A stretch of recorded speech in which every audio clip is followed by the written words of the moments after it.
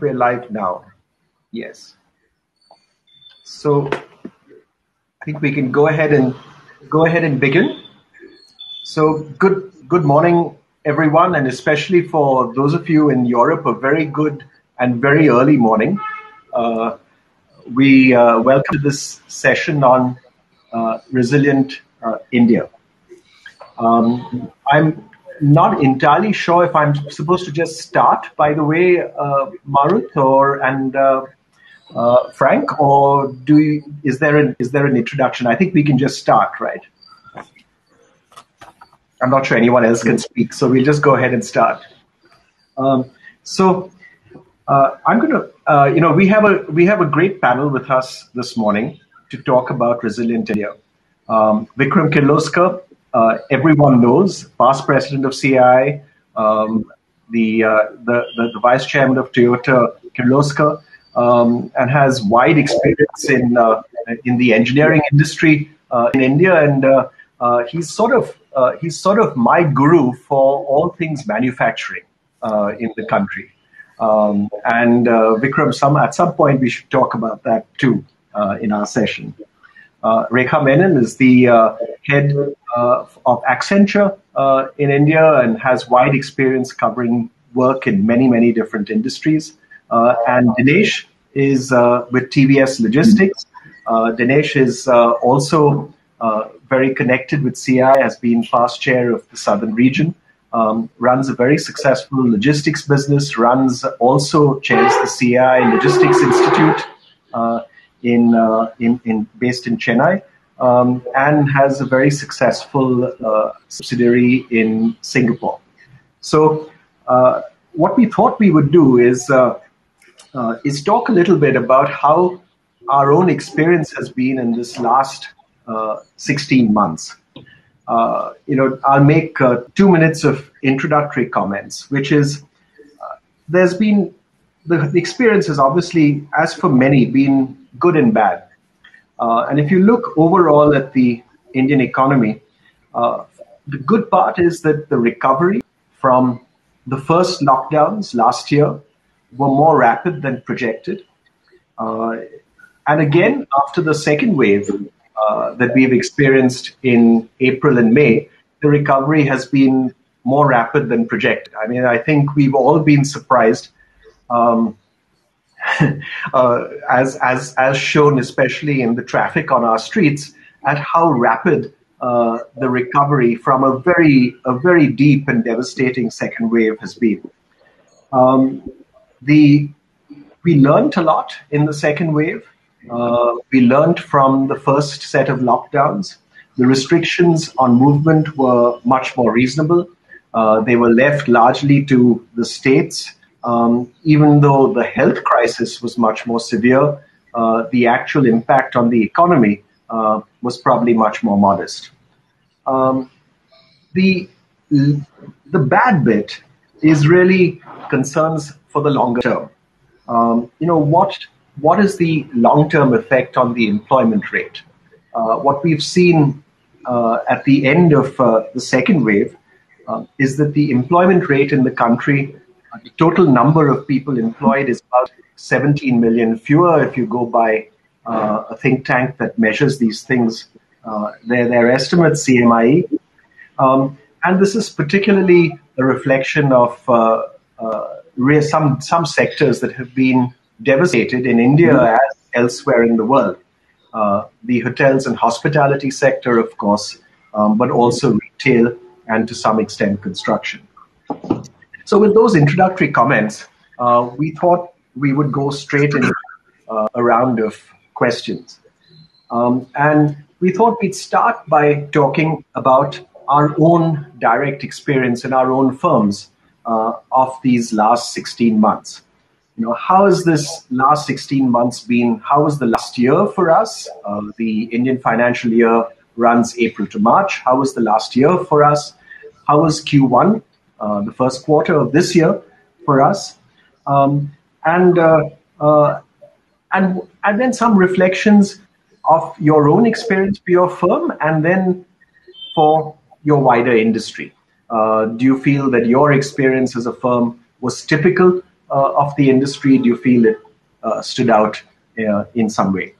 So I'll start first with Rekha Menon and come to you, and then I'll go to Dinesh, and then I'll come to Vikram.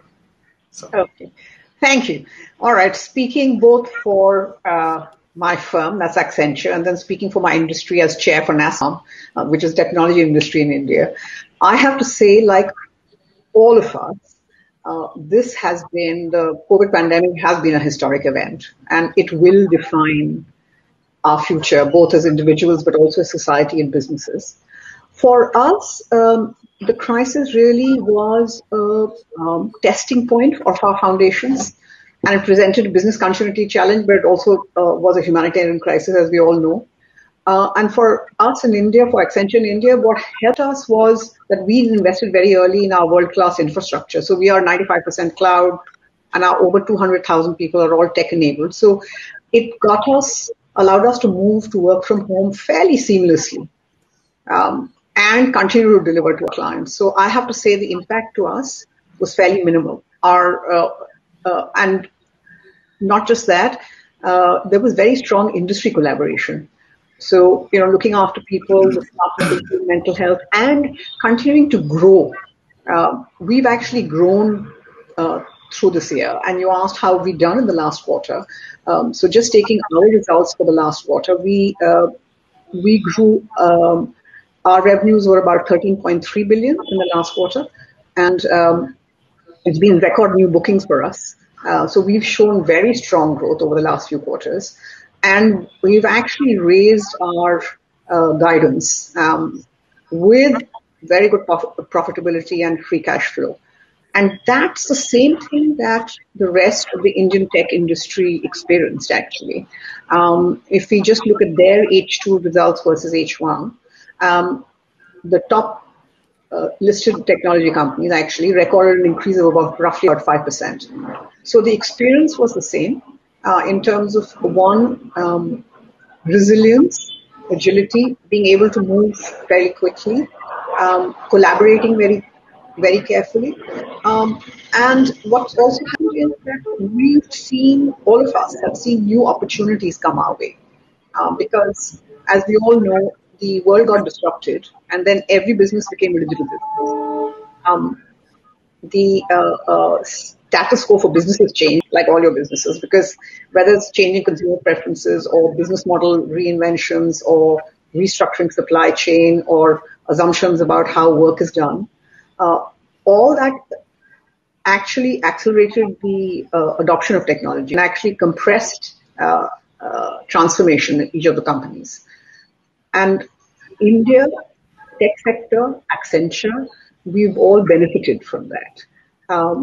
So I would say that the Indian tech industry is in a rather privileged position because it has been through the last year, but it's also an opportunity for us for helping not just organizations, but economies and societies transform and do as we go forward.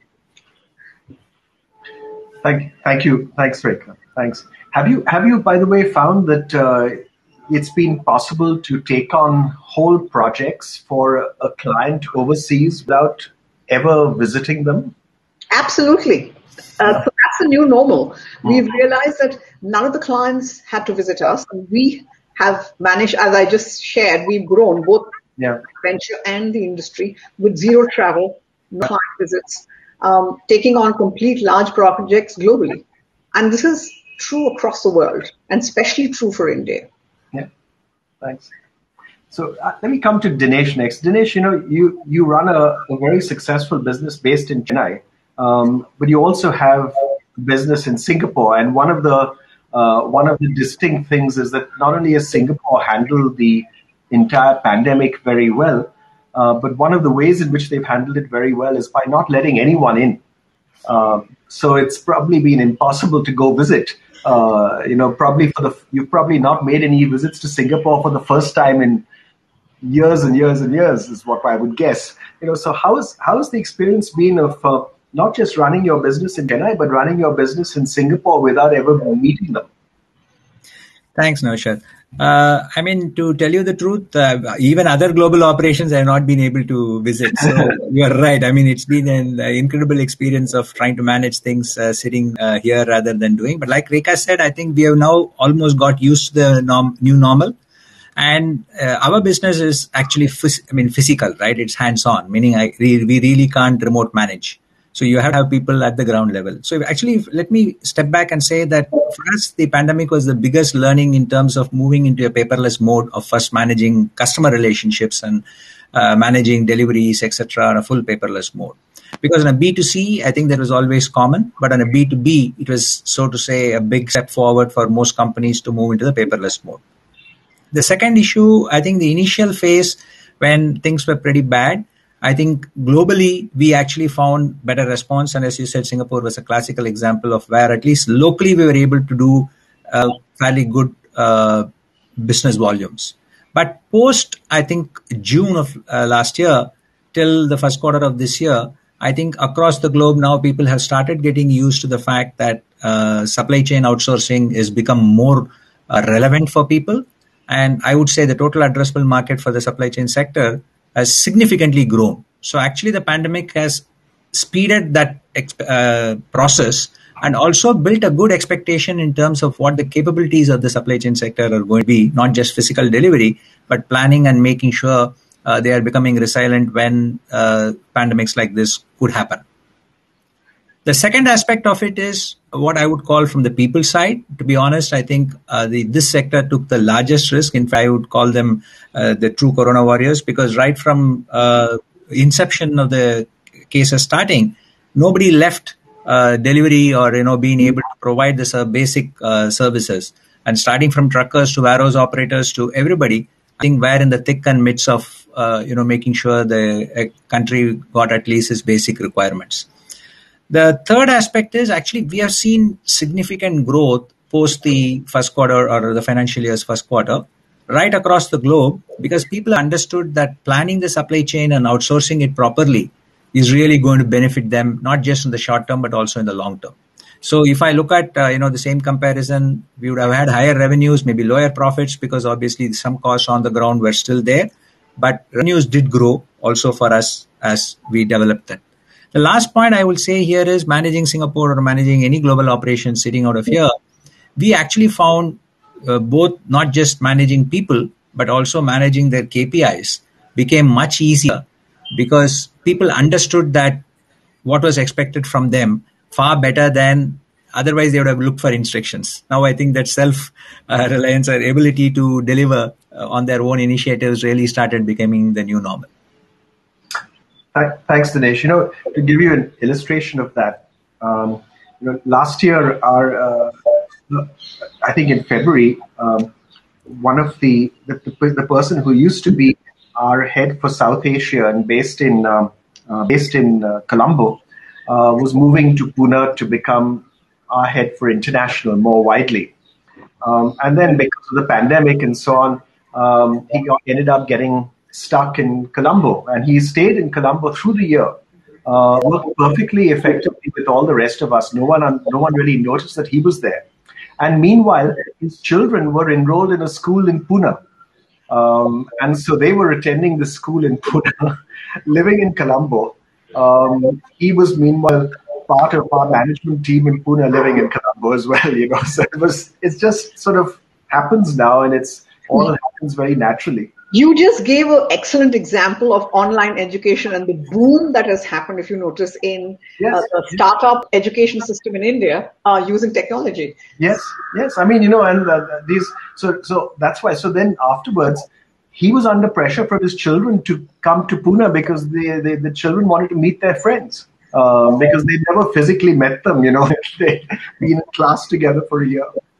So I'll move to Vikram. Next, Vikram, what's the experience been like for you? I mean, you're in the auto sector. The auto sector is this extremely tightly coupled supply chain, and the sector just stopped in April, May last year, and it took a while to get going again. how have things been for you in this sector, and for Toyota Kirloskar in particular? The auto sector was already in a depression before COVID started. And if you look at the numbers, yesterday we had a meeting of our passenger vehicle CEOs Council. Look at the numbers over the last 10 years. We are having some of the worst numbers over the last 10 years. Our volumes are lower than what were 7 years ago, 8 years ago in different sectors. Commercial vehicles, three-wheelers is pathetic situation. So that's the current situation. COVID, of course, was a double whammy on top of that in India. We were closed for the first couple of 2-3 months almost. And this year also, we were pretty much closed all of May. So going through this has been extremely difficult for most companies. And I would say even more for the suppliers who are supplying to the auto companies. Auto companies tend to be largely assembly shops and making the major parts. And we tend to run a supply chain of, first level suppliers, second level suppliers, tier 1, tier 2, tier 3 kind of suppliers. So it's been extremely hard for the tier 2 and tier 3 suppliers in this whole MSMEs, basically, in this whole situation. So our basic struggle had been, when I take Toyota Kirloskar Motor, two major issues for us. Ongoing projects to implement new technology for CAFE requirement coming up in 22 and ahead, and complete product line change, as well as trying to keep your nose above water. How do I manage my cash flow? How do I make sure all my suppliers are paid in, irrespective, and you support the suppliers, you have to support suppliers, make sure all your employees are paid. This has been a challenge. Luckily we are a debt-free company. We run only on cash, and we had enough cash to go through. I think companies that didn't have cash to go through had certainly had a lot of trouble in this time. Certainly expenses came down dramatically. Travel expenses, a lot of expenses came down. And that helped with the bottom line. We could still survive. What was most interesting was new project work, where we are doing complete change of technology, complete change of manufacturing processes, and we're spending close to about 4,000 crores along with us and a few of our suppliers in these 12 months as we are going on. And this would normally imply many experts are coming from around the world. Toyota tends to work with a group of experts who are traveling around the world, and I've got people from my company also travel around the world when new installations are set up. So we have a pool of talented people who can do that. But this time we couldn't do that. And a lot of things we normally import or parts and stuff, we could not do that. Suppliers not available. So that resulted in huge amount of innovation, out of the box thinking, and we were able to get these projects running on time. I was so surprised to see the situation of the factory and the enthusiasm of the people who've done this. Of course, augmented reality, virtual reality has helped, but the costs have come down dramatically. High level of localization that we never imagined, and costs have come down dramatically. It's given us a huge lesson out of this calamity and a huge opportunity. Going forward, you asked something about, what do you see in the future? For something in the automotive industry to increase employment, we need growth of more than 10-15% a year. Otherwise, employment will not grow, it will only reduce. Our productivity improvements tend to be, 7-8% a year. We've added 300 robots in the last 12 months. So that's the issue. And so you'll have 7-8%, 10% productivity improvement going around automation and digitalization. Lots of everything is digital, right from the person buying the car to the supply chain. It's all connected. It keeps on increasing. Not only blue-collar productivity, but a lot of white-collar productivity gets improved. Inventories are collapsing everywhere. So unless there's a huge growth in the country, I think in the manufacturing sector, I'm really scared about employment. Employment in the service sector is a different story. I don't want to comment. Rekha is there. Dinesh will comment on it. But that's my big worry. We need that big mega growth in the future after COVID. Thank you, Vikram. We'll come back to the wider employment question, because that's a critical question for sustaining long-run growth. I mean, we have as a country the potential to sustain even double-digit growth for the next 30 years. We need it as a country. But to do that, the key question is going to be actually productive employment, and seeing productive employment get deeper and deeper and deeper entrenched across levels in Indian society. So we'll come back to that question. It's an absolutely critical question. I do agree. One of the you talked about projects. I mean, one of the things that a product that we make is something called a condensate pump. We supply about 1,000 of those a year, and invariably our sales engineers will say, "Oh, we'll come and commission it for you." And of course, they wouldn't go and commission it; they'd send a service engineer. Right now, what we found, of course, is that with the experience of the last year, is that you couldn't send your service engineer, and we were able to commission every one of those by talking to the customer on the phone, and more often than not, they commissioned it themselves.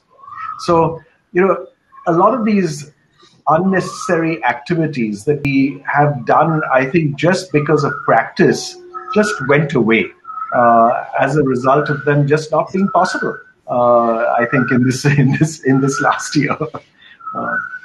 So one of the offshoots of that, what you're saying, Naushad, is product quality has increased tremendously. You cannot do a commissioning like you're saying unless, and in the previous time, sending people and then going to not sending people, it's a direct correlation to quality of the product. Yeah. And a huge improvement in quality, I think, is taking place around the country with the way tight market, tight money requirements. And you can't send a guy. You have to have it right day one. You're absolutely right. I think we also found that, because we were clear that we would not be able to visit. So you make sure that when something leaves the factory, it leaves in it's complete, in every respect. It just needs to be put in place, connected, and switched on. And while you're talking physical products, I mean, if I take our industry and if I take our experience in Accenture, same thing. We're delivering large-scale transformation projects, whether it's helping the Italian National Procurement Agency develop a recovery plan, or DuPont doing its new business reinvention, et cetera, et cetera. It's all being done from here, offshore, seamlessly, delivered complete, right? And there are no people flying in there to execute on the project. And therefore, you're absolutely right. The way we work has changed so dramatically for all of us. And how much of this will go forward is something we need to sort of think about and plan for. So, what's your own prognosis of what's going to happen going forward? Are we going to return? Everyone says that, look, a lot of these good practices are going to stick.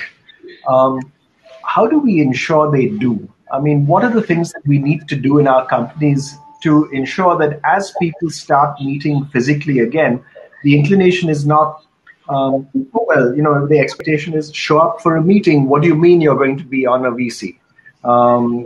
Never mind if you're somewhere else, come here for a meeting. I mean, how do we ensure that that those good practices that we've learned, we've been forced to learn this last year, stick? If I can take a chance answering that, because we tend to discuss this now quite a bit, because when you think that travel is going to start opening up, whether we are going to get back to, and like Rekha said, in our case, it's also physical delivery or physical implementation, right? But I think what I have realized now is there is 100% acceptance across levels that we are not going to go back to where we were. Now, it's a very difficult question to look at whether we will start doing certain things still getting connected physically. And my view is maybe it is good to get back to maybe 20-30% of where we were earlier in terms of having that connect, because that does give the feel and what I would call the touch factor in terms of getting to know what is happening at the ground level.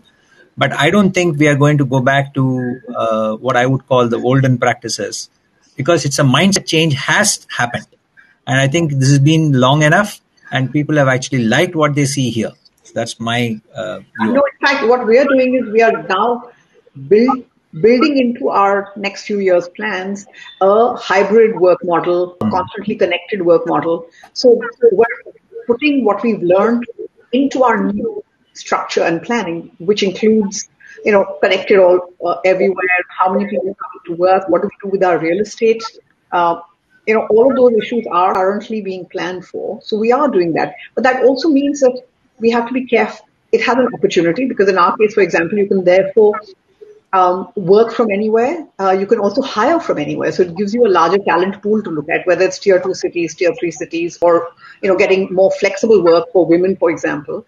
But it also then we have to look at the downside. What does it do to your culture? What does it do to innovation? What does it do to security? So it has to be a balance, and it has to be a very thought through balance. So that's something we're working on definitely.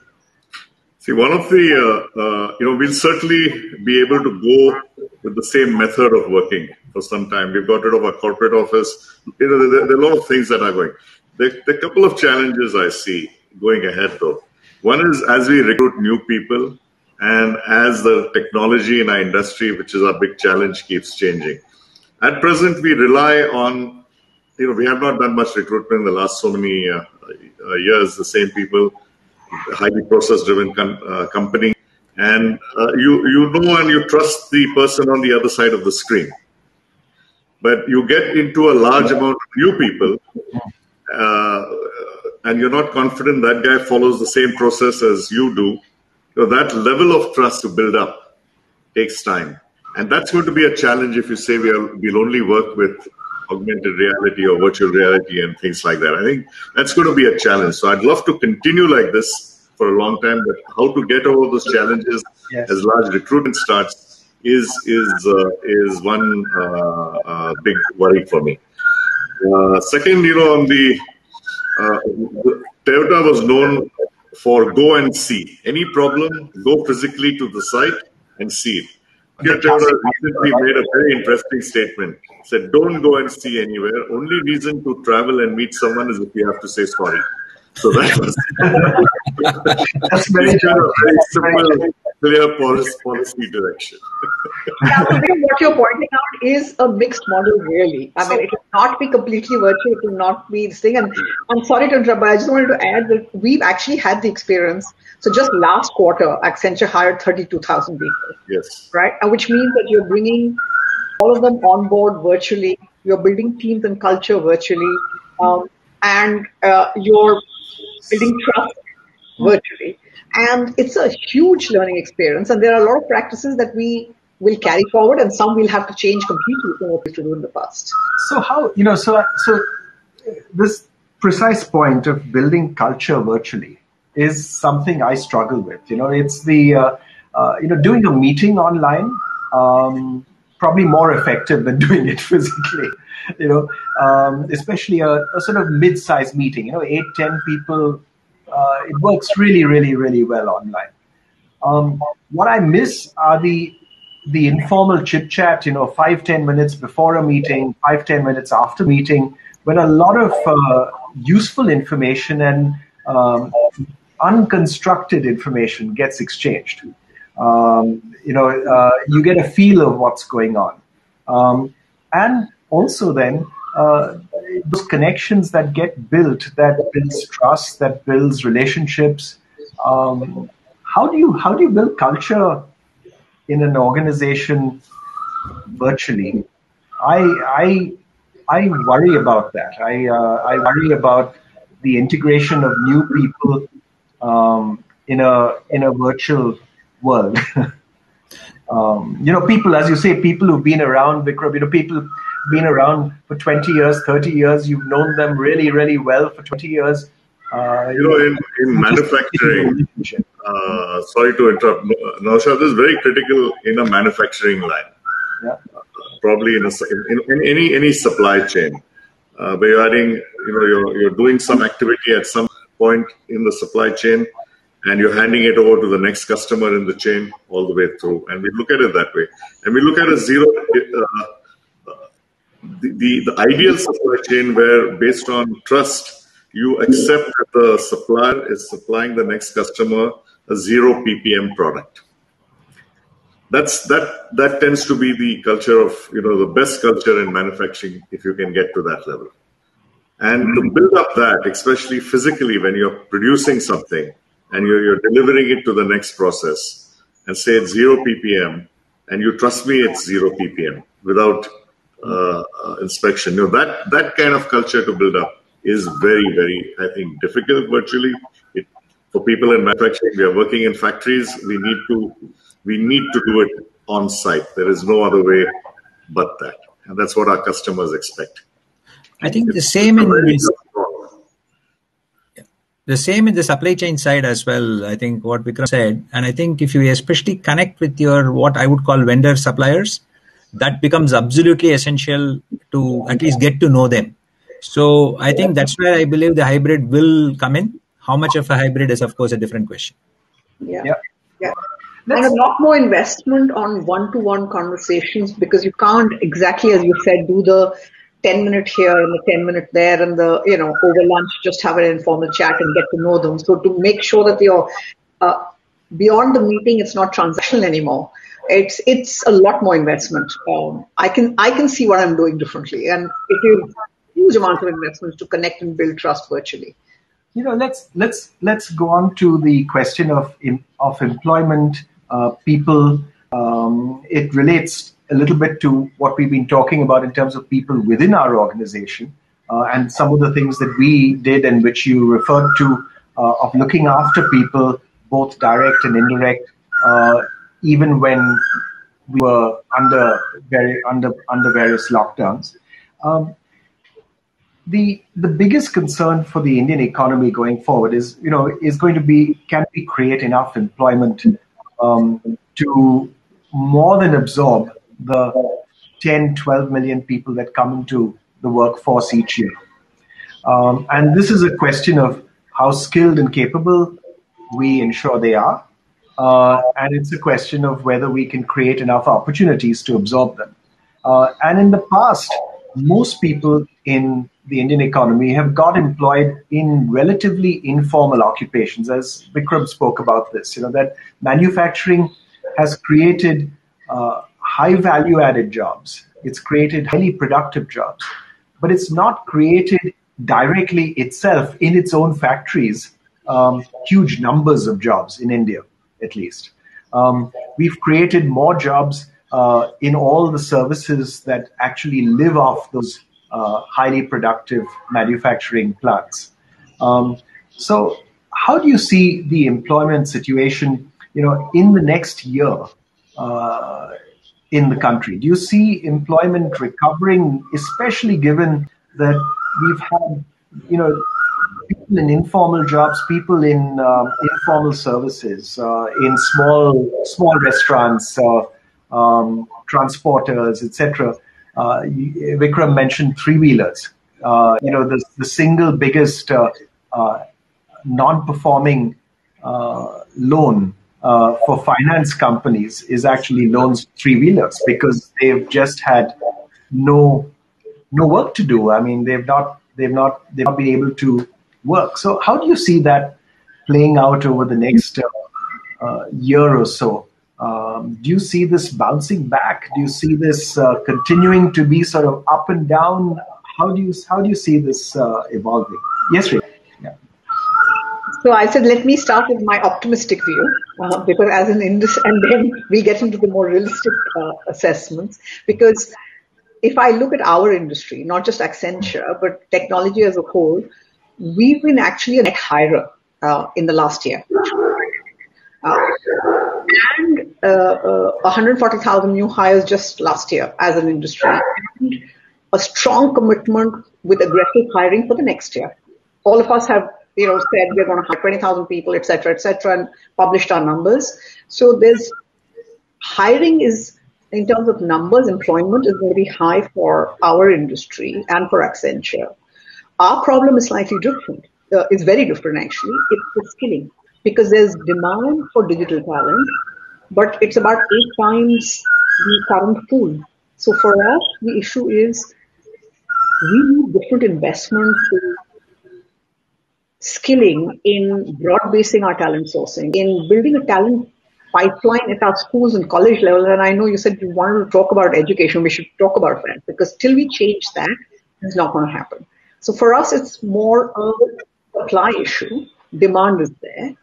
And there's a secondary point, which is really that you're right. For every one technology job that we create, there are subsidiary jobs that get created, which in the current pandemic have gotten depressed, whether it was the transport person who transport our people to our offices, whether it was the cafeteria, whether, so all support staff. That has tamped down until we all come back to office, even partially, those jobs are gone, right? So that is an issue. So for us, it's a dual issue. So, Naushad, if I can just add a couple of points here, because obviously, like you said, transport or the three-wheeler is something which actually pertains directly to our sector. And what we have found is that as the percentage of outsourcing goes up, new opportunities come. And this can, come in places like, example is to e-commerce side. But if you look at even the B2B side, as we look at moving more into what I would call service at the place of where people reside or people work, I have actually found that the employment actually has gone up. Even in our company's case, we are actually recruiting. And I think I agree that making people ready for the new normal and so to say digitally enabled practices is something which we have to work on.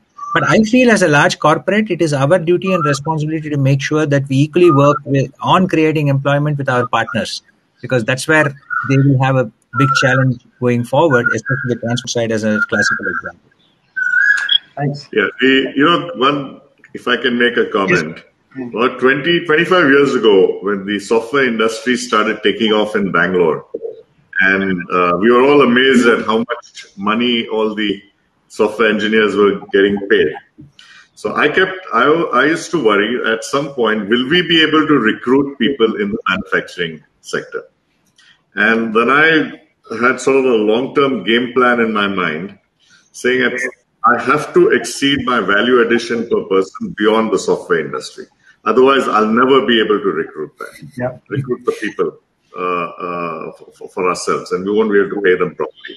And we could do that. In the manufacturing industry, we could go on a high increase in productivity.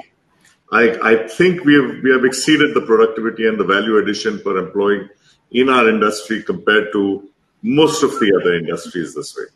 It's also resulted in a change of employment, in the sense number of people has come down per car, for example. Number of hours per car has come down dramatically over the years. But the sector which manufactures very high-tech products in automation, in robotics, in all kinds of those kind of services has increased also significantly. Things which you do with your hand is coming with from equipment, but that also requires employment. So I think that way is going to balance. But I think, to my mind, the challenge in India of employment in the manufacturing sector is scaling up.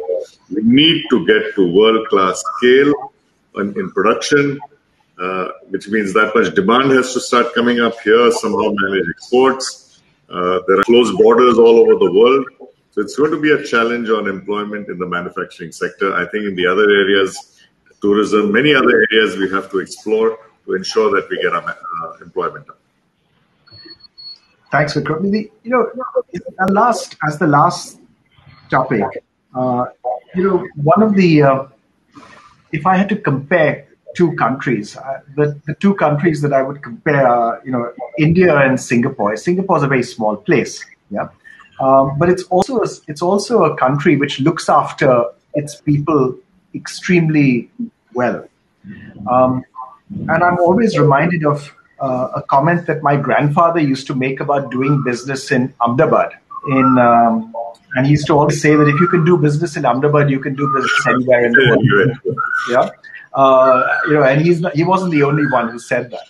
And they say that more broadly about India. They say that if you can do business and succeed in India, you can do business pretty well anywhere in the world because you learn to be resilient.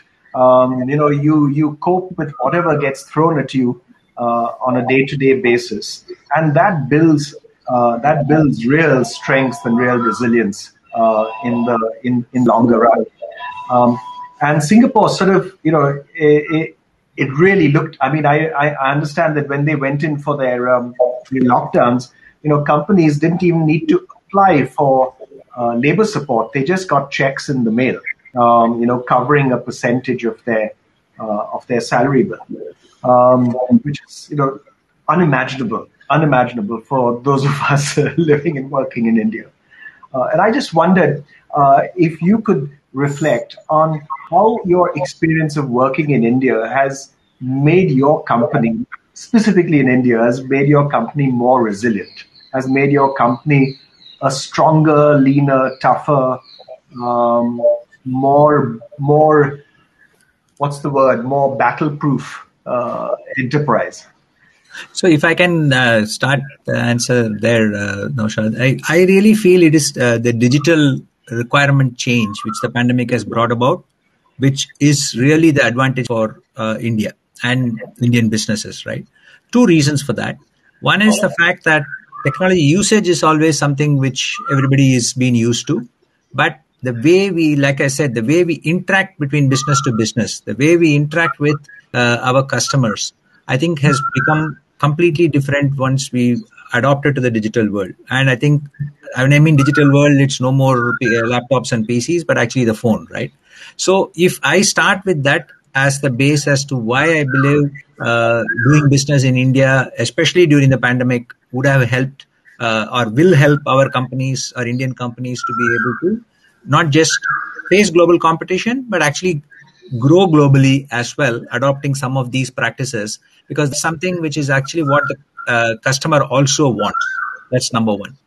Number two, because of this big mindset shift in terms of wanting to get into a slightly lower cost solutions all across the globe, because they are also under pressure for, once the economy comes back to normal, I feel that the practices we have adopted here in terms of providing good low-cost solutions then become potentially transferable to other global markets using this. So I think these are the two takeaways for me from the pandemic. Right. Thank you. If I can add to that, building on what Dinesh said, one, I absolutely agree. You were talking about innovation and how we've all become battle ready. If I look at the number of new technology-related startups that happened in the last year to deliver healthcare, just let's take healthcare, which was a big issue, right? And we talked about education earlier, and to deliver education online to the remotest areas of India, whether it was the government efforts or it was the private efforts, that's a great example of technology, frugality, innovation, all coming together. And that could be the game changer for us in India, because we can take this forward across very easily, and it can easily be adopted, and we already have those capabilities.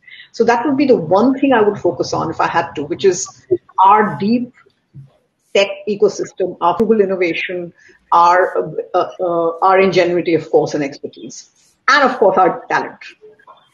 Thank you, Rekha. Thanks. That's quickly last statement. Two things for me, I think, are going to help us for the future. One, of course, the pandemic-related work which we did in capital equipment, localization, and getting to a new cost base, which we hope we can continue in the same manner. And the second thing, over the last couple of years, especially with the tough situation in the auto market, we did as well as the demand of carbon neutrality around the world. Two areas for us very critical: product carbon neutrality and manufacturing carbon neutrality. I think we've achieved on the manufacturing side, to a large extent, carbon neutrality in India, at least, in all our plants, with ourselves, with dealers. We're getting closer and closer to that in the supply chain. On the products, I think the investments we're making now is going to help us go towards a lower carbon footprint in the next few years. It's a harder one, Each country's energy mix is different. It's very hard to take the same technology and put it around the world because of each country's energy mix. That's the hard challenge. But I think the work we've done, especially on the environment side, on the carbon side, and this localization side will take us ahead. I feel very comfortably, and I'm very optimistic about that. Thank you. Well, I know we're all out of time, but I just wanted to thank you all three for your comments and insights.